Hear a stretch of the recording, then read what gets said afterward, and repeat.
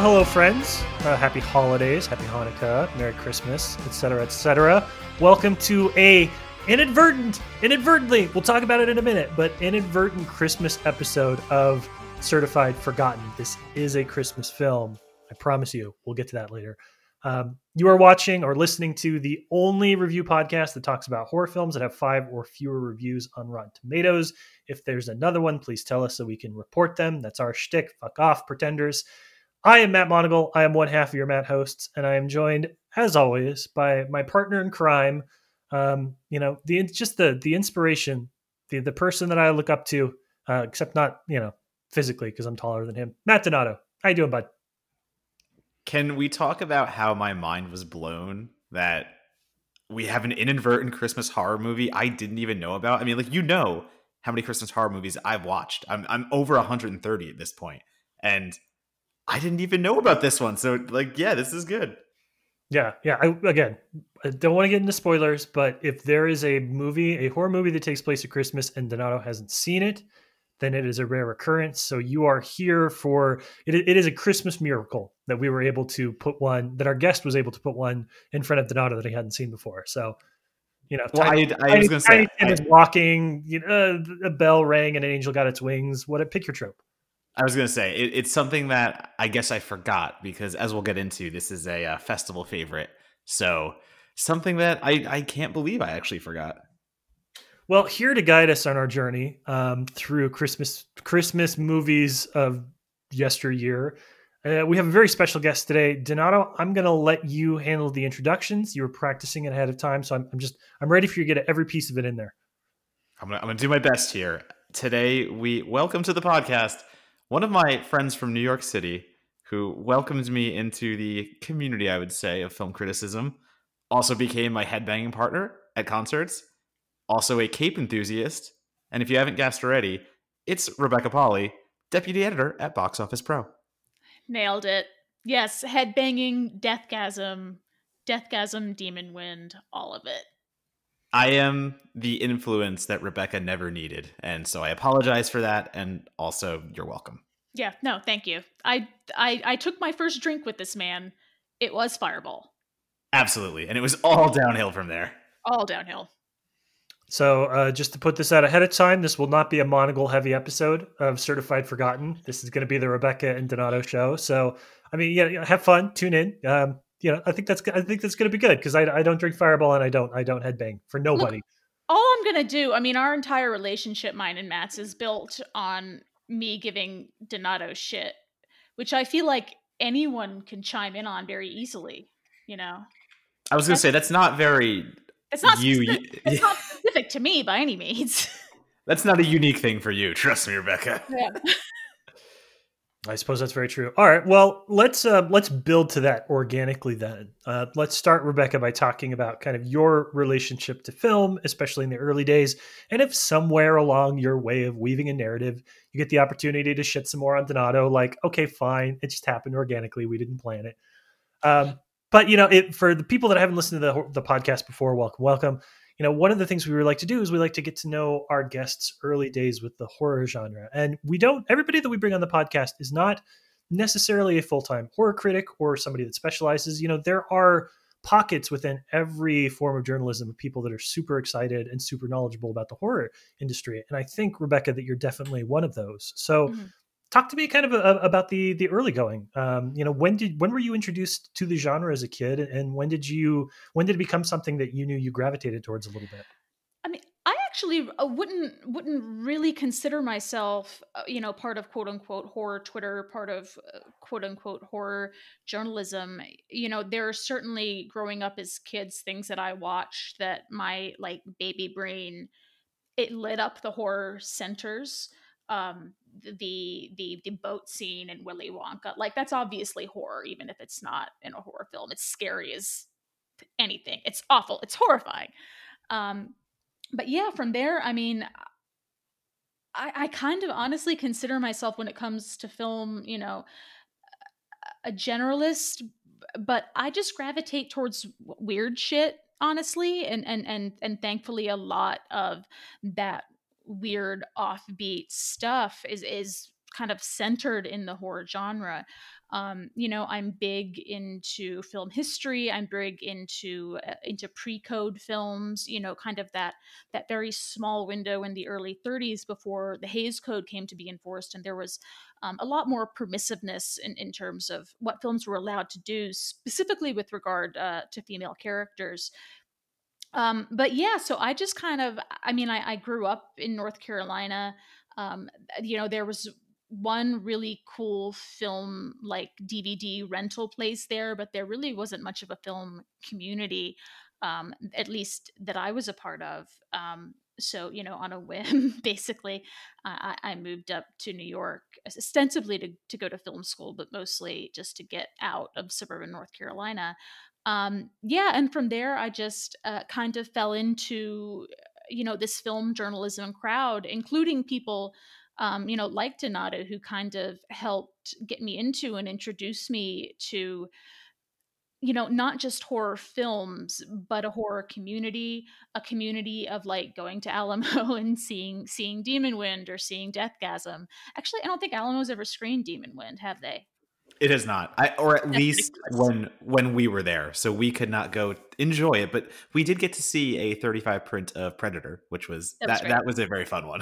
But honestly, like I don't far be it from me to like Donato ever want to like build up your ego, because that's the opposite of what I want to do, because you're like my little brother and I have to give you shit. But you like got me to go to that Alamo screening of Deathgasm where I was just headbanging the whole way through, and I was like, "Oh, this is what it's like to like this is why it's good to see horror films like in a group, in a community of people." Like I've watched, most, not even like most of the, quote unquote horror canon. Like I think I've seen 2 Friday the 13th movies. Honestly, I bounce around a lot when it comes to genres, and that includes kind of a scattershot knowledge of horror. But like definitely just so far in 2020, I've had, this group where every week we get together and we try to like one up each other with the weirdest, most obscure horror movies. And that's really what I love about horror. And I think what we're going to touch on later, specifically with this film, like it's so communal in a way that other genres aren't necessarily. Like being in a room when something crazy happens and everyone else just flips out, there's really nothing better than that. So yeah, I like the horror films that are weird, and ironically, I don't think this one is weird. This one's just good.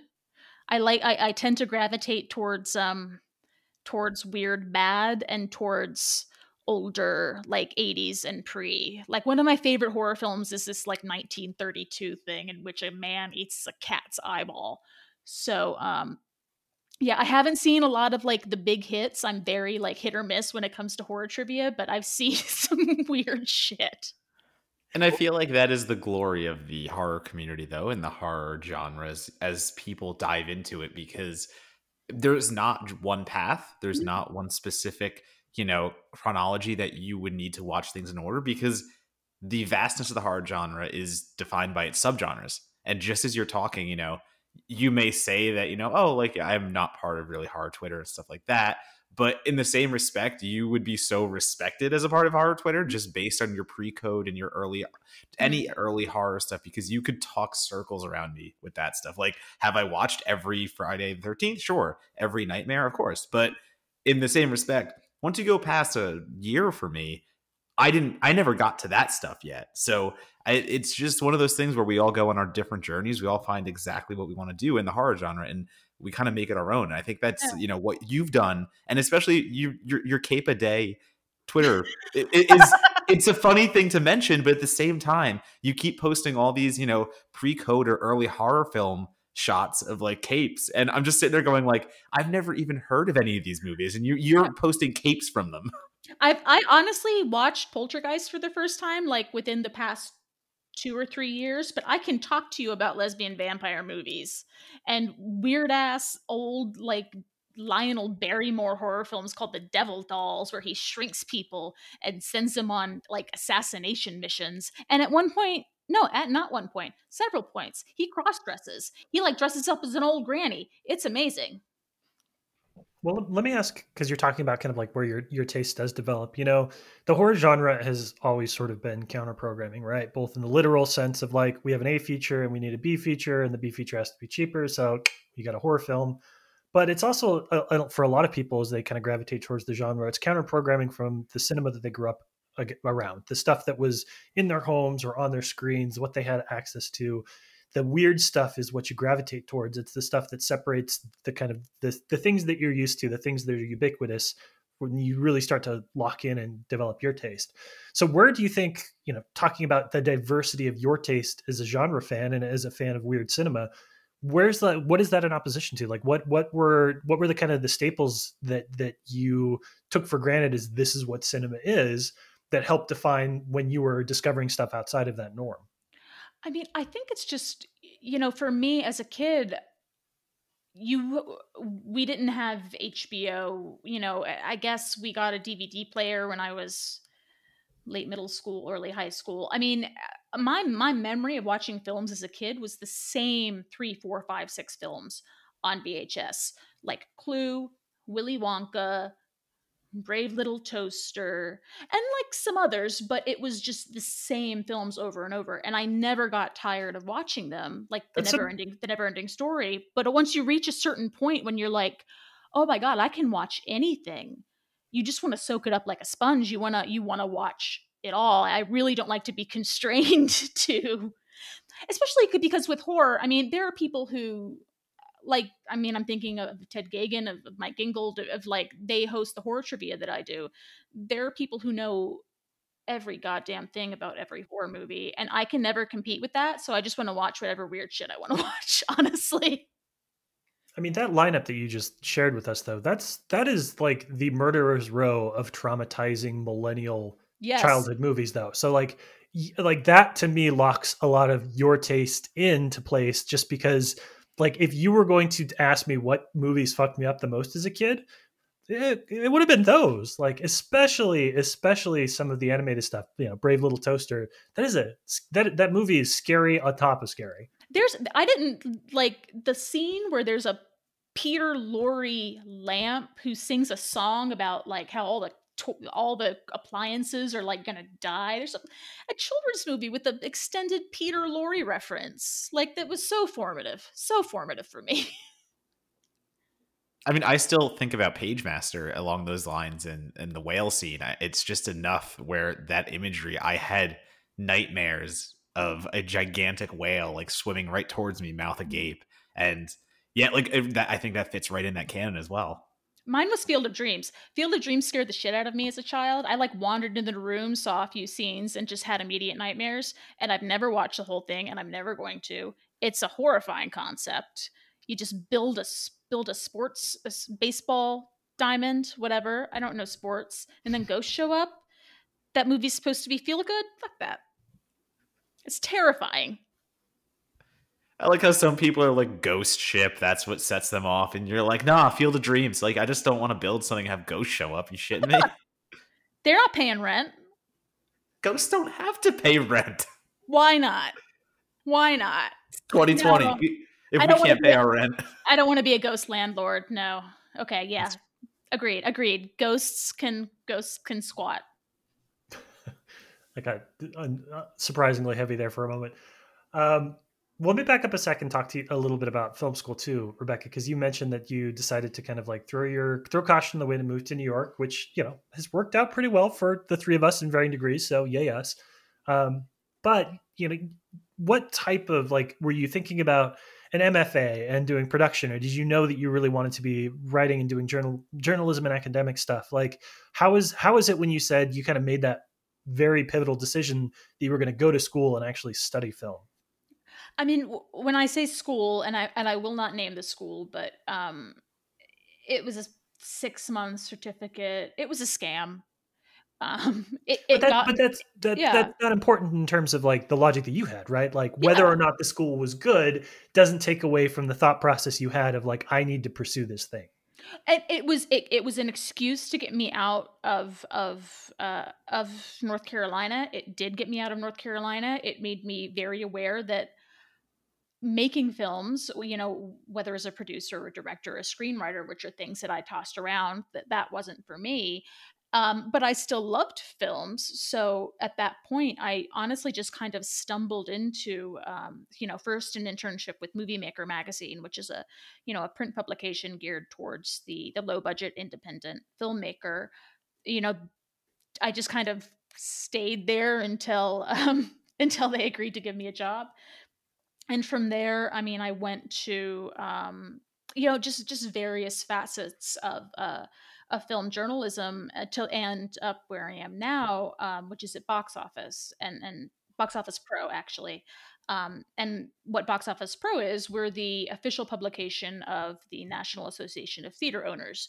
So we kind of are the publication of theater owners and of exhibitors and of theaters in the United States. Obviously it's a very rough time for everyone in that world right now. And in my role at Box Office, honestly, it's not a ton of writing about film. Certainly not the less mainstream stuff that I really love. It's a lot of writing about theater technology and the business of running a theater, which is actually incredibly interesting. But I still like opportunities like this and freelance writing at places like Pajiba and Sci-Fi Fangirls before that, RIP. I still need an outlet to write about my weirder interests, I guess. Yeah, but without where you are, we wouldn't have seen Geostorm in 4D. That was the best way to see Geostorm, I swear to God. Like, It's the only way to see Geostorm, in my opinion. Geostorm in 4D was excellent because it was the exact like minimal amount of plot where like the water blowing in your face and the jiggle seats weren't distracting because there was nothing to be distracted from. It was a stupid ass movie. The jiggle seats. Geostorm was a movie in which there was actually no Geostorm, and I am pissed off to this day about it. I was waiting to see if Donato had a rebuttal on the Geostorm, or lack thereof. There's no rebuttal. There's no Geostorm. It's a Geostormless Geostorm. I don't know how you did that. But honestly, I do love, like, the past couple of years when they have them, I've done like the New York, like the Hong Kongathon, where it's 12 hours of just 6 like random ass Hong Kong movies, and Alamo Drafthouse. And I honestly like just approaching that from a perspective of a fan and just being able to enjoy it. And then I get money by writing about the business side of things. Well, I gotta say that, it probably does not make its way into my conversation when I craft my narrative of how I wanted to become a film critic. Box Office magazine is not the first thing that comes to my mind, but I worked at the only independent movie theater in Southeast Alaska. Throughout my Gold Rush. No. Yes, you're close. The 20th Century Twin. It's the Gross Alaska, the Gross family in Juneau, Alaska. The indie is the Goldtown Nickelodeon, which is run by Colette Costa. And Colette, yes, we were talking. I met her, and she's so great. I should say the only like what you would think of as a traditional multiplex theater in Southeast Alaska is the Gross Alaska Theater chain. And Colette Costa runs the only worth a damn independent theater in Southeast Alaska as well. But as a kid and just out of high school, not knowing what I was going to do with my life, I took a job as a manager at the multiplex there. And, I worked there off and on for the next 6 years throughout college. And it was Box Office magazine that got delivered to the theater floor, that got put in the manager's office every week or every month, whenever it came out. I can't remember the cadence. That I probably read, as much as I'd like to say, like, oh, I was Premiere and I was reading French film criticism. Like, no, the thing that I read the most, the thing that I devoured on a regular basis was Box Office magazine. And so you never know how these little, where film is going to hit you, like what angle it's going to take, what's going to be the thing that sticks with you. And how you're going to like connect to the industry, especially if you grew up in a community like it sounds like you and I both did, Rebecca, that's far away from the lights of New York City. Yeah. I mean, and it's far away from, I guess, like the track of where y'all generally go conversation wise, but I think the business maybe of running a movie theater and just how that works on a business level is understood and is maybe misrepresented by a more like sensational press, but it does have so much impact on the diversity of the types of films that get to go to the big screen versus the films that just end up streaming. And streaming's great. There are so many great horror films that I wouldn't have seen if like they hadn't been picked up by Shudder or what have you. But you know, I really do believe in the big screen experience, especially for horror. Yeah, and I remember it was stuff like, you know, we played at Gross Alaska. We played 28 Days Later when it first came out, and that was a huge deal because I got to see that on the big screen, but that was a testament to how much success it had because a lot of those smaller theaters, like the Gross Alaskas of the world, that was not a day and date release for them, right? That wasn't an opening weekend everywhere across the world is going to open simultaneously. That was one of those where they would check 2, 3, 4 weeks of box office reports, and you would see how it was doing in major cities, how it was doing in different regions. You know, maybe the comps that you had for Alaska, like Midwestern kind of places. And if the movies, if those smaller titles seem to be holding their own, and if you could put it in your theater for a week or 2 weeks and you weren't going to lose money on something else that you didn't put in there, like that's where you got to see those. The reason that you got movies like 28 Days Later in Juneau, Alaska was because it was performing really well in other places. So like there is the business and the creative decisions that go into programming in some of these smaller communities without art houses. Like we don't give it enough credit, but there's a lot of moving pieces and a lot of factors, and a lot of times the people that run those places, they'd love to program the weird stuff. They just know it's not going to make money for them. This is a quick question because we have Rebecca here, and it just dawned on me now. I'm curious, is there a world when theaters in whatever capacity they're opened once again and it's safe to go? Like, is there a world where some of these streamers, I know like Netflix dabbled with it, a few dabbled with it, but something like Shudder specifically, I feel like they would do so well if they possibly opened a movie for like one weekend or even just an opening night premiere of like Friday. Like, imagine just them getting a few theaters across the country, and Impedagor gets to play like the 8 p.m. slot. Like, is that a possibility, or is it a specific choice that Shudder is just always going to be streaming? Like, is that just something that might that could happen?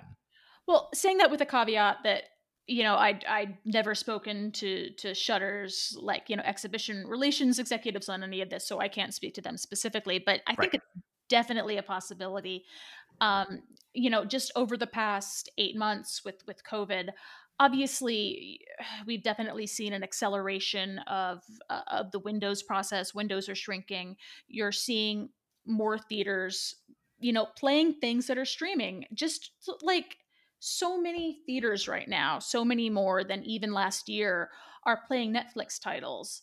And now that's because it's extenuating circumstances and there's not much else to screen. But I do think that among the theatrical exhibition community, there has in the last over 2020 been an increased flexibility in working with the streamers. So I hope it's possible. I mean, I know there's honestly like a lot of stuff that, no, not a lot, there's some stuff that I've seen at festivals that then go to Shudder, and I'm like, oh my god, I'm so glad that more people get to see Satan's Slaves, or that more people get to see One Cut of the Dead. But like, damn, this would have played so good on the big screen. And I think we could get to the point where that happens. Certainly, there is a lot more flexibility now than there was even like 12 months ago on streaming outfits playing in theaters. Yeah, I did One Cut especially because I had the experience of seeing it on a screener. I didn't catch it when it played Fantasia and when it actually played in the theater, and it won every audience award that every fest it went to. It was Fantasia, Fantastic. It was a few of them, and it would always win the audience award, and everyone raved what a great experience it was. I think we were both in that same Fantasia, and people kept telling. I mean, people told us like, the first 30 minutes you're going to think it sucks, but you got to hold with it. And like when you hit that point of where it switches and you realize what the movie's doing, seeing that in a theater where everyone's realizing simultaneously what the twist is, that would have been amazing. Yeah, and you don't have the at-home distractions, I would say, the things that might take you out of it a little bit, where it's waiting for that moment. So yeah, it was just that thought of I realized just sitting here like hearing you guys talk about it, going, wait, why hasn't Shudder like jumped on that already? It just seems like getting to watch Scare Me or the Mortuary Collection, like you just said, all these movies that played festivals and it played so well on the screen, like the Mortuary Collection especially. It's so practical effects heavy. The world that it builds is so fantastical. It looks great on the screen. And again, I'm so happy these things go to Shudder because so many more people get to see them at the same time. Man, I would be there every Friday or however often Shudder released something in theaters. I would be there to support it every time because I think that is so equally important. But you look at a film like Satan's Slaves, and I don't remember what year it came out, but wasn't it like, I don't know if it was like the highest grossing film ever in Indonesia, but it was up there. Like, it made a ton of money in Indonesia. So like, it clearly has proven big screen bona fides. Like, it works on the big screen. We just didn't get that in the United States.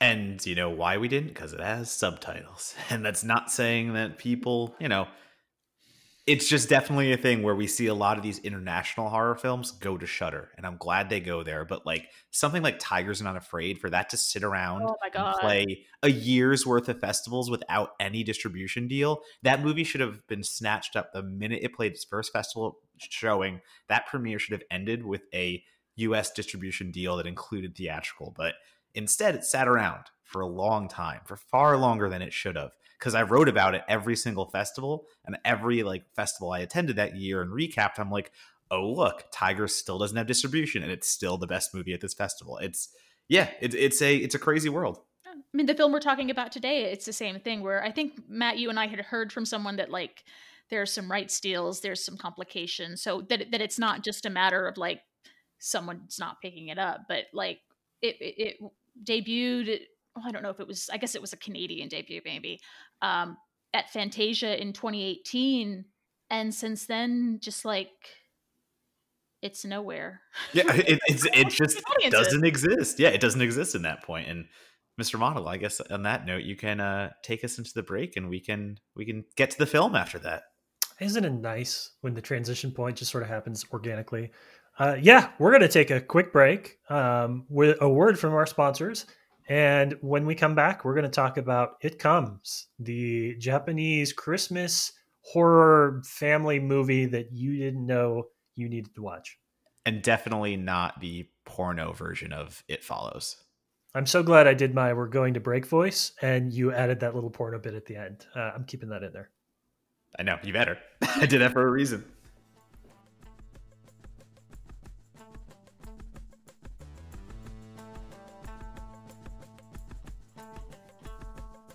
Hi, everyone. So it is the midpoint of this episode, and this is the time where, as always, we're going to say thank you to the people that have financially supported or read or shared articles in our podcast on Certified Forgotten.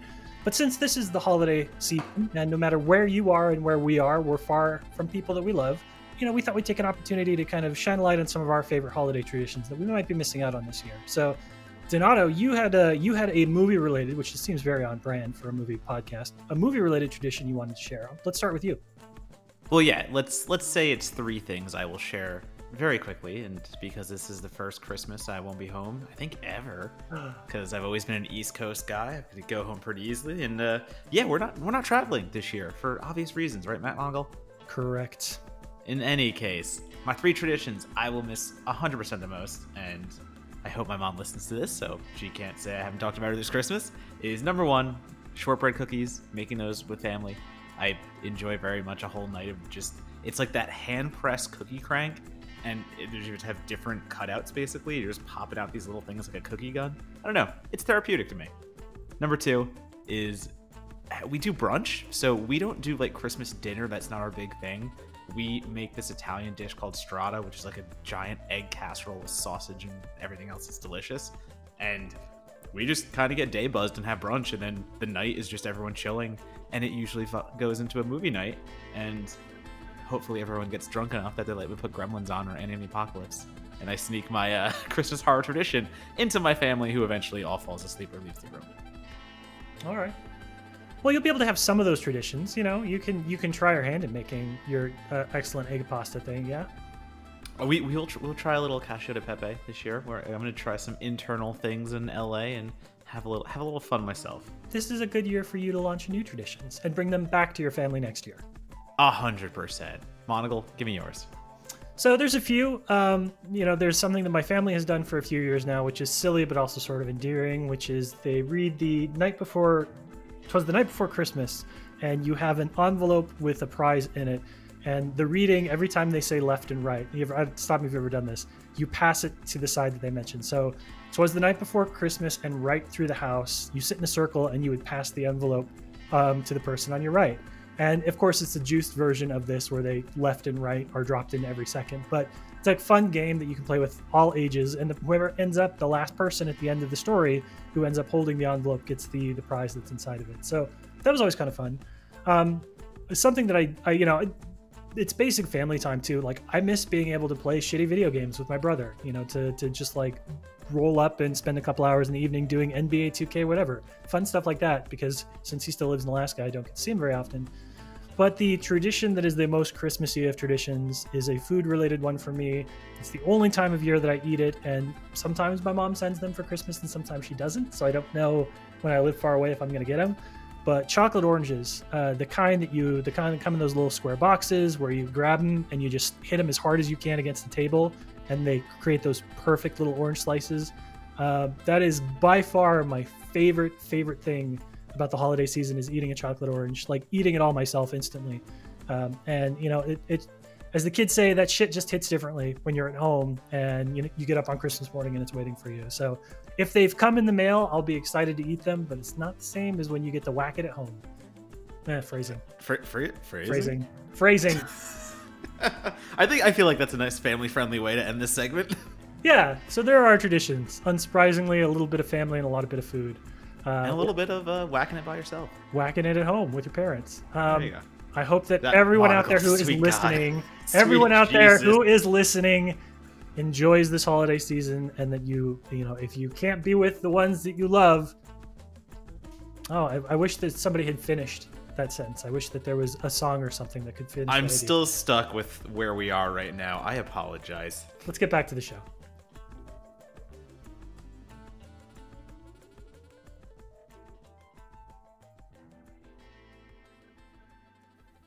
All right, so this week on the podcast, we are gifted with It Comes. It Comes is a 2018 horror film by director Nakashima Tetsuya. It's an adaptation of a 2015 novel called Bhagawan Ka Guru by, I'm very bad at Japanese pronunciation, so apologies in advance, Sawamura Ichi. And it is at the most basic version of it, the 40-word log line, the simple explanation on the ID profile. It is an exorcism film. It is about a family who lives in a space, and there is a demon that haunts that space, and then they bring in experts to have an exorcism. So on a premise, something familiar, something you've seen before. But where this film takes it, and the way that it sort of plays the relationship between mother and father, their secrets, the lack of faith and trust they have with each other, the very large, very government-heavy exorcism organization that comes in order to take care of this.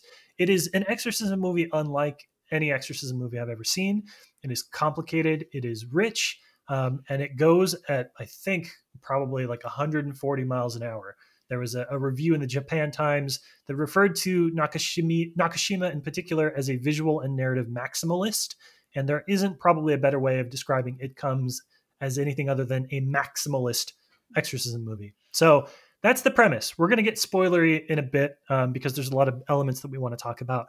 But I want to start, as we always do, with our guests explaining why they picked this one. So Rebecca, we invited you to pick a movie and come on the show, and you had this one immediately. So what was the thought process on this? Like I said, I mean, I just saw it in Fantasia. I loved it so much, and I just want to maybe put pressure on somebody to release it somehow, some way. Also, I just really wanted to be on the podcast, but most of the movies that I know about are older and just more goofy, dumb shit and not necessarily horror. So this is what I had, and I went with it. But I love it. Like, with him being a maximalist, like this movie, it's what, 220? Like it's over 2 hours, but it doesn't feel that long. Like it holds you with it. Yeah, I, it's a tight 2:15, and Right. that's really bonkers to say because it's still 2 hours and 15 minutes. But I mean, Rebecca, to your credit, like you picked the movie that is pretty much the thesis for our podcast. It is everything about horror films that get buried for one reason or another, and whether that's because they don't even have a release in the United States yet after 2 years sitting around after we saw it at Fantasia. I mean, it's a huge deal. Like it's the reason why no one's talking about It Comes, and the reason is because no one can watch it yet. watch it. It hasn't come yet. No, like Fantasia, like it is a very interactive, very enthusiastic festival that's full of just people who love films, love horror films, love Asian films. Like the audience response to this film was nuts. There's this scene early on where the main character is trying to thwart an exorcism. Um, and it's kind of a film that loops around in terms of the timeline, so it kind of circles back on itself at certain points. And it is a very character driven film, it is a very relationship driven film, so it kind of teases out information that you didn't know about these people and their relationships with one another, that's relevant to how the story's going down. But it starts with that one like exorcism scene, and then later on it circles back around to it, and you find out that something you thought was true about how that scene happened actually was not true. The sold out theater audience lost their mind. It was such a fun experience. Everyone was like, "Oh my god, holy shit." It was great. Yeah, that's a pivotal moment in the film, obviously, but also I am so impressed by this film's ability to wield perspective, and in the way that you were just talking about. How many movies have we seen that try to play that gimmick where here's a scene to open the movie, but it's also going to be used later on, and it's going to be important. Don't worry, it's going to have a different meaning, and they never deliver that impact. We get to that scene finally, and it's just okay. We saw this again. Fantastic. And It like Comes and like nails that. the twist is pretty, like, in retrospect, it's pretty predictable, but like on an emotional level, it just works. One of the things for those listening, that you'll need to keep in mind about this film is this film moves. The pacing and editing of this film is like scenes crash into scenes, not in the way that's incoherent. It's really more if somebody took that sort of like jump cut, super cut thing that Edgar Wright does in his movies, where like the Simon Pegg character is moving from the city to the country and he does all of that with a series of jump cuts. It's as if that is the pace of somebody's life. So the film unfolds with characters that are in moments of their life, and then suddenly they're in other moments of their life, and then they backtrack to moments prior to the other moments of their life. And again, it's not incoherent, but it's just sort of a way of describing sort of like the speed and the momentum that your life has, and the way that like you can look up and suddenly all this stuff has happened, and you have a kid and you didn't have a kid before, and it all made sense. But like life can just be fast in spurts, and time moves slowly and unevenly. And the film really captures that. So we're going to talk a lot in this episode about these different parts of the story, and know that they are all crashing into the other parts of these other characters' lives and the characters' different timelines. It makes sense when you watch it, but it moves with its own rhythm and speed that's unlike anything I've seen before. And it's done in a way that doesn't feel arbitrary. It doesn't feel like a shtick. I mean, I'm just thinking of, and it's not a horror film, but Birds of Prey. The first act had that thing where like it's out of chronology because Harley Quinn, she's so kooky, and it was just felt like, why are you doing this? It's overly confusing, and what's the point? But the kind of peeling back the onions, layer of the onions of It Comes, you really are going from it's an exorcism film, and through playing around with the timeline, you're really getting into like, no, it's about these characters' issues with each other, with their parents, with their children. It really does take it from, I mean, I know I hate the term. I know, Matt, you hate the term. I know, Monica, you probably hate the term elevated horror, but it is what people say when they mean that, I guess, and that it's horror, but it's not stupid, which is most horror. So Yeah, which is well, and here's where I'll go a little deeper into that. Without spoiler territory yet, we'll get into the real nitty gritty later. But playing off what you said, it does have that quote unquote elevated feel, and that's the last time I'll use that here. But at the same time, it doesn't play like any of those movies because it actually delivers the scares. It actually delivers the impact and the violence and the fury of this film that the opening credits is like a heavy metal montage. Like it's just like, oh, images, blah, blah. Like it's fun. It is the tunnel scene from Willy Wonka and the Chocolate Factory. Yes, it is. The opening credits are that. Yeah, it's exactly that. But it gets away with all of it. And not only does it get away with all of it, it stays so dedicated to the exorcism in a way that we eventually get to. And I'm going to use The Wailing as a comparison point because I kind of feel like it has the same overall journey as a film, because The Wailing starts as pretty much like a cop procedural. It's not really horror forward. Then it gets into like a dark comedy cop procedural, and things start to shift and things take a turn. And then The Wailing's third act is straight up invasive possession horror.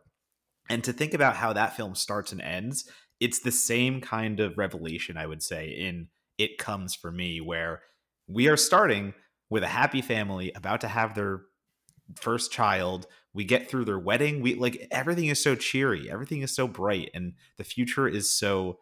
There's so much for this you family. Can see little things where you're like, you can see little things. No, you can definitely see little things, but the tone is overtly cheery for a reason. And again, it's a hard thing to pull off when you play your hand so strong and you show your cards that early.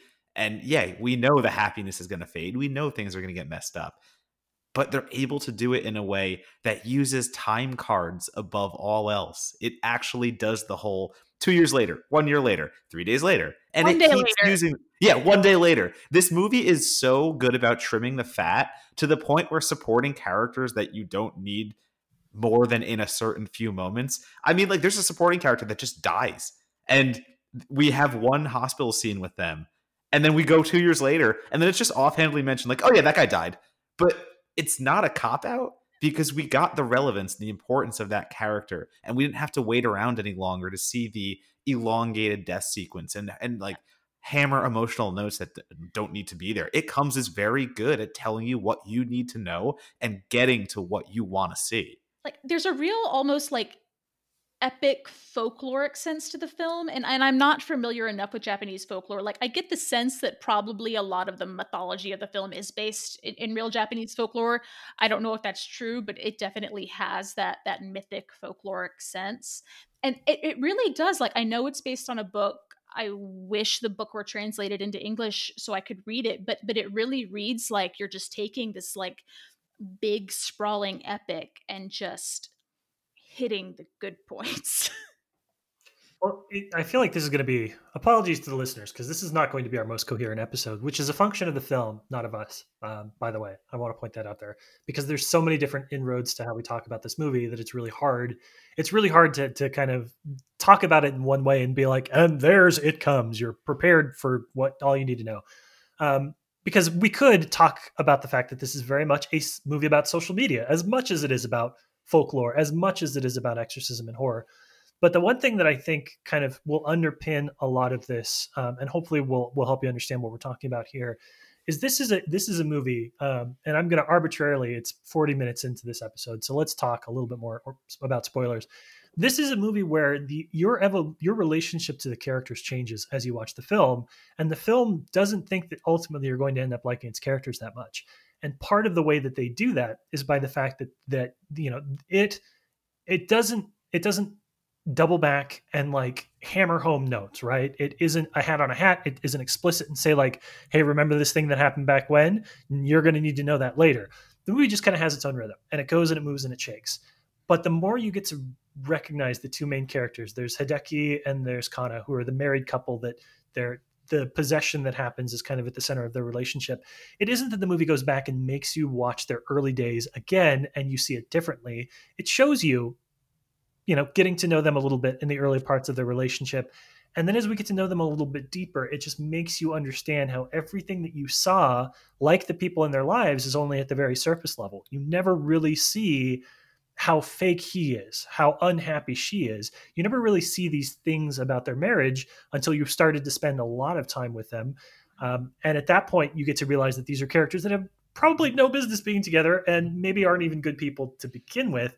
But the way the movie does that, the way that it doesn't treat it like a film thing, like where it has to introduce a concept and then tease it and then bring it back to the reveal at the end. It does this as sort of like, well, if you spend time with them organically, you'll kind of get to not like them. It has the confidence in the character work to say, we're not going to lead you, we're not going to hold you by the nose and do this. We're just going to let you get to know them. And the more you get to know them, the more you're going to be like, ugh.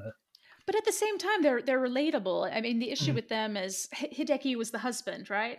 Mm-hmm. So his thing is that he, they have a child on the way. He's incredibly excited about it, and he creates this like daddy blog about that process, and kind of gains some notoriety, at least among his social group, of like, yeah, you're the perfect dad, and he really builds the identity around that. And then as the film goes on, you see like, no, he just wants to be the center of attention, and actually he's neglecting his wife, he's neglecting his child. And then you see how Kana, the wife, responds to that, and then that all plays into the identity of the central malevolent figure during The Exorcist, which it's related to like an abandoned child, right? It's an angry, abandoned, the spirit of abandoned children, basically. Yeah, and that's the whole point of why the child is even possessed. We and also the exorcists blame the child in a way, and there's an entity in there, and the child must be dealt with because we need evil erased. And you have the sympathetic characters at this point, and you have them saying things like, the child is only playing with monsters because she has nowhere else to turn.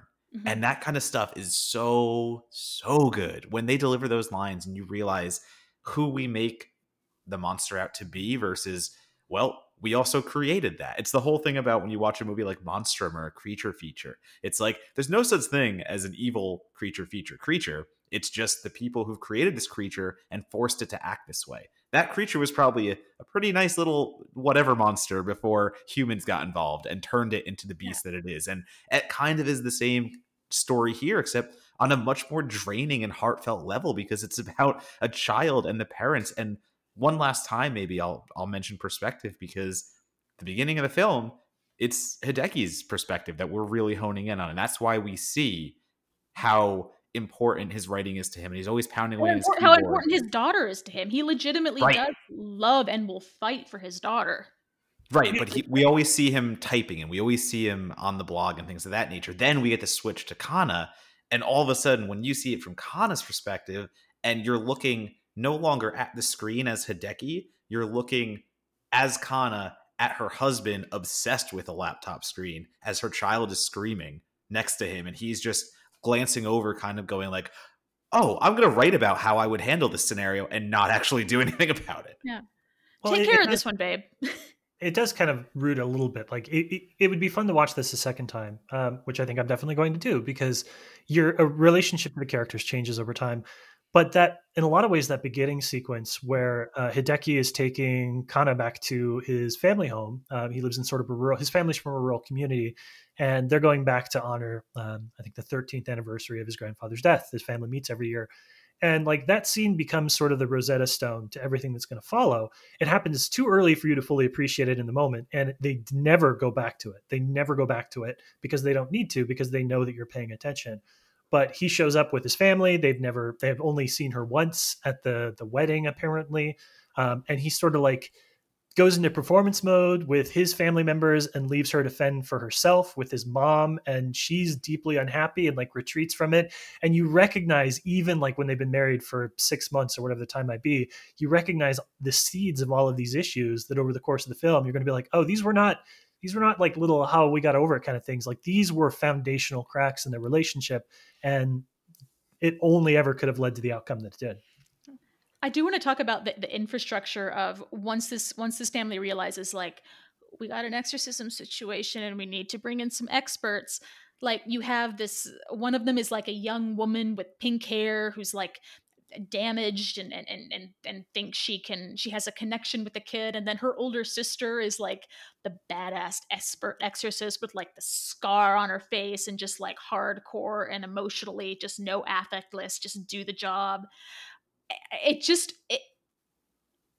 feels like there's such a wider world there that I want to get to know, of like exorcism goings on in the Japan of it comes. There's such a wider, like she's like, yeah, I'm just gonna call up my government friends and get them to come in and help me with the exorcism at the end. You're like, no, go back to that. I want to know more. Yeah, not only that, we have the ousted like television exorcist who gets debunked for some reason, and we don't really get into it as much as we want to. And there are so many characters in here, and for those familiar, I would say with like an Alex de la Iglesia film where Beelzebub is something I also related to a de la Iglesia film, where Beelzebub is a Mexican horror film about three different kinds of people who have to basically pull off an exorcism in the same way. But like one is Tobin Bell, who's like this badass mercenary exorcist who's been ousted by religion. And the other is basically like a ghost hunter mockumentary character who is just trying to like, post it online. And like the other one is like the police badass who doesn't believe in anything. And that's the kind of setup I get here as well in what you're just describing, Rebecca, where there are so many characters approaching the exorcism to different ways, and the details behind them are so like rich. They're so full of life. And but it's just details. Like, you're not, the movie doesn't sort of like, oh, we're going to go over to this character for 10 minutes. Like, it keeps it tight. It keeps your attention. It does not give anything for any character more than needs to. Like, it does not get bogged down. No, and that plays into that, third act exorcism setup, because as Monagle has said before, it's a whole to-do in Japan, and it's a whole to-do where they erect a stage and all these people come in the proper garb and attire, and there are countless people watching around on the outside, like from basically a gated off area, and then everyone participating. It's like a village event basically, and there's landscaping. Yeah, exactly. It is the Avengers Endgame portal scene of exorcisms. Yeah, I wish I could say exactly. I don't have this fully articulated, but the biggest vibe I got while watching this, which is the highest compliment because this is the best episode of the show, I got real Clyde Bruckman's Final Repose vibes, which is the X-Files episode that has kind of it's an episode that features a psychic. If you know, then you know. Basically, you were like immediately, oh shit, yes. But it's like it's a little bit absurd, and it's like a lot sad, and it's about sort of like people that don't want to see things or have gifts that they don't understand why, and they're just sort of swept up, and like things just sort of happen to them. There's like this melancholy, humorous vibe. Sometimes if you watch, especially, I feel like this is especially true of Japanese horror, you find that they'll throw a lot of stuff in there and you're like, this worked and that didn't work. And it never quite cohesed, but I liked the parts that I liked. So this was ultimately a good movie. This is such a weird, it's like a jambalaya of different concepts and ideas and tones and storytelling techniques. And it all just works. And man, it's hard. There isn't really anything, I think, maybe Clyde Bruckman's Final Repose, but there isn't really a lot of things you could be like, oh, if you liked blank, then you will like It Comes. It's a hard movie to recommend where you're like, dedicate 2.5 hours and then go watch this. It's unlike anything I've ever seen before. Yeah, and to me, when you bring in the violence element, I'll mention the violence again, it's not because I like to glorify that kind of stuff and a horror movie needs it, but it's just that different level where you've now taken an exorcism framework that we have seen somewhat. We keep talking about it it comes, and we keep saying its structure is very new, but it's still an exorcism that, we've seen exorcisms before. But I haven't seen many exorcism films that get this brutal. Like, limbs are just lopped off, and like bloody stumps are shown, and there's carnage and gore, and But it's not dwelled on. It's very matter of fact. yeah, And then yep. we move on. Yeah, it's this stuff that we see, and it's almost like we don't get to process it quick enough, but we still recognize how just savage it is. Yeah, it's a exorcism movie that skips over the fountains of blood and lingers on like instances of domestic violence, and you're like, how is this like bruises from beatings and things like that? And you're like, why is this working? I should be so uncomfortable this whole time. Yeah. And then, of course, I mean, and then it ends on a happy note. It's the way that you can do things in Japanese cinema, and like Korean cinema, Chinese cinema as well. Like, all these horror films, I think folklore is a good way to put it, and it's almost like a fairy tale. It's a really fucked up, dark fairy tale in a way, because it is a happy ending, and it's almost like, could that child have been happy in her home life with Kana and Hideki? Like, did that child No. actually get a better outcome because of the entire just terrifying scenario that unfolds? I mean, you said the wailing, and I really like that as a point of comparison, but then also maybe a little bit Pan's Labyrinth vibes. Like, we don't really get it. We don't get it as much as from the perspective of the child as we do in Pan's Labyrinth, because the child in It Comes is like 4 or 5. But if you framed the movie differently, it would be that sort of story. It would be that sort of vibe. And it almost has I don't know, does it have a magical realism kind of vibe to it? Because there are these like curses and these protections and these supernatural forces going around, and everyone just kind of like, boom, accept it, move on, get to the meat of it. And that's the cultural aspect too. It's that they don't dwell as much. It's not as much of a mystery. It's more accepted, again, because in Japanese culture, these are things that, they are kind of more prevalent in society. They are things that are believed. The spiritual aspect. I think in American lifestyles, we don't put as much thought into it, because maybe we just have a lot of differing views on things and the way that people go about their lives and what they believe in. It's the melting pot effect. We've gotten to a place where there's a lot to question, but you look elsewhere, and that's why you get the Avengers Assemble moment, because that's how much thought is put into exorcisms and things of that nature. The spiritual aspects are, they're respected, they're relevant, and they're part of daily life. And Monagle, it relates to what you were saying about how the pacing of this film is so brisk without being overwhelming. Nobody at any point, you need to stop and go through the requisite motions of like, monsters and boogeymen don't exist. Right. Like, you don't need to go through the motions of that. We're in it, and then we go.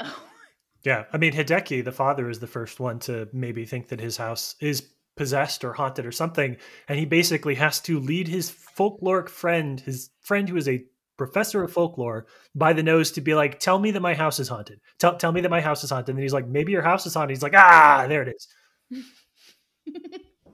But then the friend is also like, I don't know, maybe folklore, all this stuff is a symbol for the ways in which humans mess up and mistreat children. And you're like, yeah. Why not both? Why not both? It is. You're absolutely right there, Rebecca. It's super. You never realize how much you hate those scenes in movies until you watch like the doubting, the obligatory doubt, and then the 20, 15, 20 minutes a movie spends being like, no, it's true.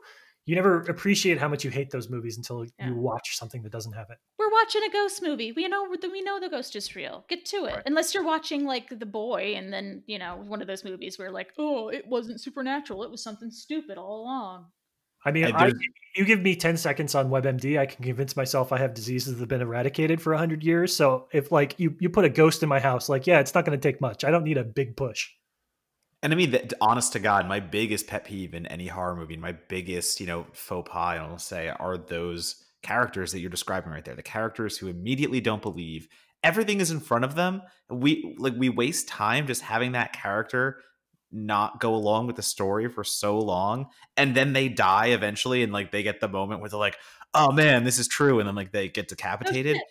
Like it's Well, just such an infuriating cycle to be put through over and over again, and it's such a trope at this point in like, horror. as But the writers, stateside, what do they think that horror fans want to see? The horror fans don't need to be led through the motions of there really is a ghost. but I Come think on, that's know I your think there's audience. it's knowing the audience. I also think it's replication versus originality in a way. And I'm just going to basically say that we all watch a lot of American horror, and we all see a lot of the same structural leanings, I would say, in American horror. And then we watch something like It Comes, which is international. And I feel like when I write about horror, when I talk about the invention and when I talk about pushing boundaries, I'm always talking about international, or largely talking about international. Obviously, there is exceptions to any rule, but when I'm also thinking about these movies that have the same tropes and that kind of rely on the old way of thinking and rely on things that have quote unquote worked for so long, it ends up being more stateside. And I think that's just because it's just the mentality of filmmaking in a way. It's just, this works. We know this works. We have the basic structure for a horror film. Why God deviate? Which is why Shudder's awesome. Yep. Yeah. We are pimping Shudder often here, and I will continue to do so. I mean, like my top 20 of like horror films of 2020, when that drops, it's gonna be at least 50% Shudder titles. Like I'm just like, spoiler alert, but Well, let's maybe move on to the last part of this conversation then, since you guys are talking about distribution platforms. Full disclosure on It Comes. This is a movie that isn't streaming anywhere. If you want to watch it, and you should want to watch it, you have to go the old-fashioned route and order discs. For a lot of horror fans that are used to this, like people that grew up in the early 2000s, late 1990s as J horror fans, this is not a new process to them at all. Trying to figure out where to source some of these movies that are only available on difficult to find, like released once, limited edition kind of DVD What's the stuff. subtitle situation? We don't know. Exactly.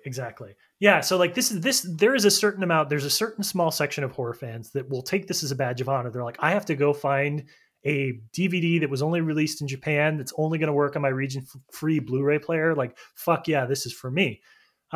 For the rest of us, these rights change. Movies come on to Shudder. They go away from Shudder. Stuff that was never available before suddenly becomes available. Criterion decides stuff is art. And then they go find movies that like, we were like, oh shit, I didn't even know you guys would run something like this. Distribution in the United States is fluid. How do we find an audience for something like It Comes, where I swear to God, we talked about it for 30, 40 minutes, and I don't feel like we did anything other than just like bump up against the surface of it. How do we get this movie an audience? Where, when, and how does it find its audience? I mean, I have no clue. It was distributed by Japan and Toho. I've heard there are rights issues. I'm just looking at the Wikipedia page now, and it lists as a distributor Paramount. I guess the Japanese section of Paramount, but then Wikipedia. So grain of salt. I don't know, but I don't know how we get this film available to a wider audience. And like, it's not some obscure thing. Like, the director's done other stuff. He did Kamikaze Girls. Like, this is a movie that clearly has a budget. It's not some obscure tiny release. So I gotta think it's rights issues that are holding it up. yeah, I mean, the movie has a great budget. I mean, we're talking about a film that has a room filled with blood during an exorcism to the point where the blood gushes out of the apartment window and onto the ground. Like, there's a lot of really good set pieces, and there's a lot of production design. Like, this is scary. one of, It's a scary movie. yeah, it's scary on levels of the visceral horror, the in your face horror, and it's also scary on levels of the psychological and the devastating. And when we talk about how to discover it, this has to be something that gets a stateside release. It has to be a Netflix or a Shudder or something. I don't think something like Netflix would get it at this point, because I feel like they snag things out of festivals that are timely. And if you don't get it quick enough, it kind of goes away. But something like Shudder, they go back. I mean, they released Nori the Curse, which I don't know when that came out in its home country, but it didn't have a US release, and it could be a Shudder original because they're like, dude, this movie rules, and it just never came out in America yet. So I would have to say it is the rights issues have to be real. It has to be tied up some way. And the only way that people start noticing is if Shudder picks this up. And I think Shudder is a pretty damn good place for this movie to go. It would fit the catalog. It would be instantly one of their better titles to have on there. There's a lot that can be done with that. I mean, I'm looking now at kind of the life of this movie theatrically in Japan, and if the numbers I'm looking at are correct, it was only in Japanese theaters for 3 weeks. Like, it debuted at number 3 and then had a few more weeks, and then like maybe it just didn't do well theatrically in Japan, so that's why everyone's kind of like not in a hurry to get it out there. But I agree with you. It would be, I mean, like I said, I'm a big advocate of the theatrical experience for horror, specifically with this title, just because I saw it in a full packed theater and it was amazing. But like, assuming that that's probably off the table, this is such a Shudder acquisition. Yeah, Yeah. it's. I will add to that this is the sort of film that just screams champion to me, right? Like this is the kind of movie that it needs a champion. It needs somebody who works for a distributor to have seen this movie or to watch this movie, to have a friend that has the Blu-ray, and just like to become obsessed with the idea of releasing this movie under their label. You know, you hear stories like that all the time about people that were like, this has been my great white whale. I chased it forever when we're finally able to unpack the rights and release it. This is the kind of movie that is going to get released not because there's a groundswell of support among horror fans, because, you know, the awareness of this movie is criminally low. It's because somebody at an organization like Kino Lorber or Shudder or something like that sees this movie, loves it, and cannot get it out of its head, cannot rest, cannot eat, breathe, or sleep until this movie has a release for American audiences under their distributor. So this is the kind of film, it needs a champion. And it might, honestly, with the way this works, they might already have one out there. There might be somebody who is working through the back currencies and trying to figure out a way to get this on Blu-ray in North America, because, you know, I based on the reaction that we're talking about this years after the festival appearance, this is not a movie that's going to go away. No. I can't think of 10 movies I can't think of 5 movies I've seen that more make me want to delve into the horrors of parenthood than this. Like, no, and like legitimately, like the decision process, the sublimation of self, the themes of what it means to become a parent, what you give up and what you take on. Like every time you see one of those like horror films about having kids, this should be at the top of that list. This should be at the top of every list, horror films about having kids, because this takes you through some fucking heavy ass shit. Like, just gonna swear for and stuff where there's no easy answer to it. Yeah, 100%. Like, I know we're not supposed to. They're not like entirely sympathetic parental characters at all points, but like they're not awful. I mean, they're awful, but you get it. they're not particularly awful. Like, there could be any one of us, any parent, anybody who isn't prepared to become parents could very easily be these parents. And I think that's part of the scary element of it, is just that, like, you know, as Donato said earlier, like this girl connects to the titular it, because there's nobody else there. And there are, right now in 2020 in the United States, there's a lot of lonely kids out there. And so, you know, it's fucking time the movie. Somebody fucking release it. I want to rewatch this movie so bad without having to spend $70 on a Blu-ray. This is such a good rewatcher.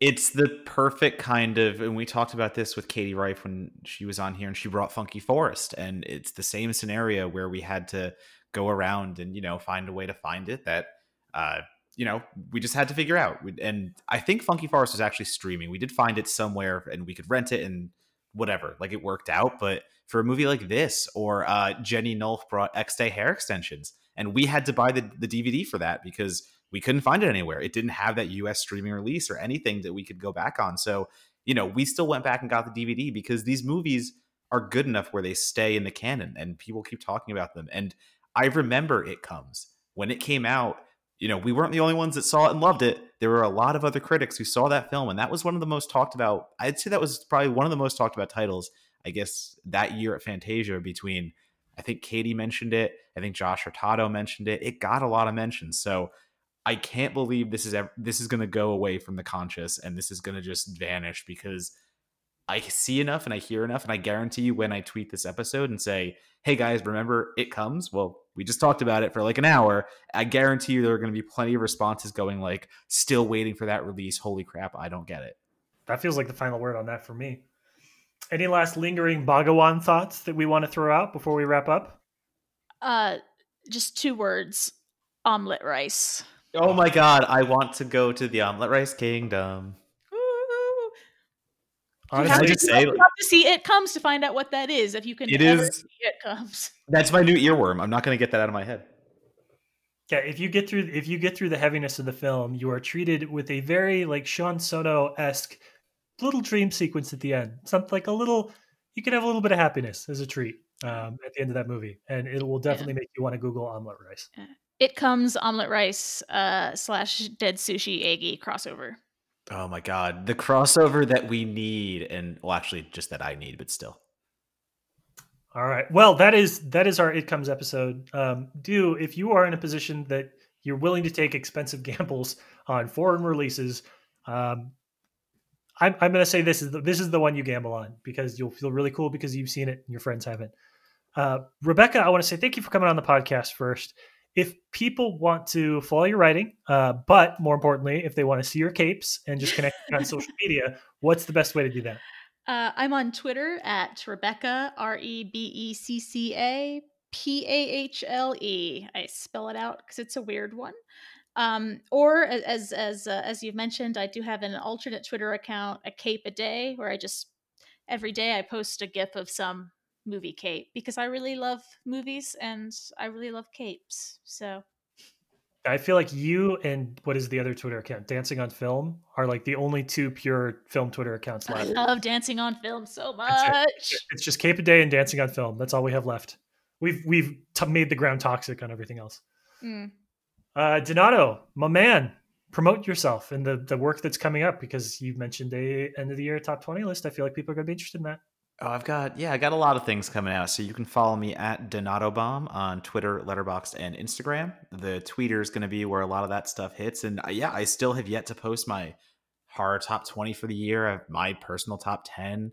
I may have something premiering tomorrow or the day after on a new Byline site that I'm very proud of. So we got a lot of we're gonna close the year out really strong on Team Donato. And also I created an Authory page, and I'm gonna plug Authory very quickly because it's my new favorite thing. I am terrible at having a personal website where I put all my links, and I try to do it every once in a while, and basically I do it for 3 weeks and then I forget for another year.